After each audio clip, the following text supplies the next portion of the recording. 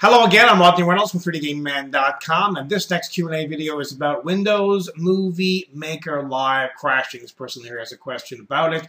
Every time I go to edit a video in WMM Live, it crashes. I can't figure out why. Well, the reason is more than likely a codec filter is messed up. Which one? Who knows? But you can quickly fix it by going into Movie Maker's Tools, Options, Compatibility, and uncheck everything in there. Now, if you do that, of course, you won't be able to preview some of the videos that you import.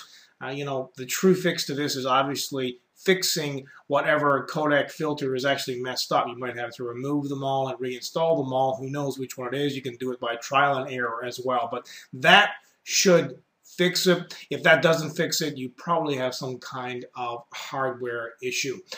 Again, if you have a question for me, head on over to 3dgameman.com and post it in the forum.